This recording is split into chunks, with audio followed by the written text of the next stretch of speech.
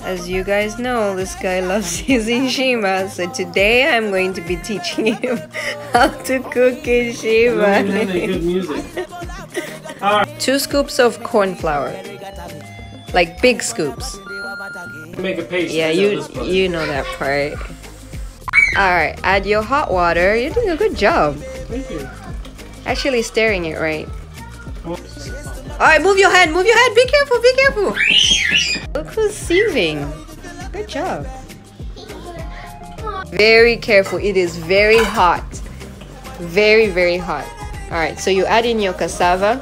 To avoid making it too part, I forwarded this part. He just added cassava, meal, stirred it together until it's different. He did a good job. We let it simmer, fed the kids, they loved it, and then we tried it. Alright, let's try it. Oh, good! Thank you.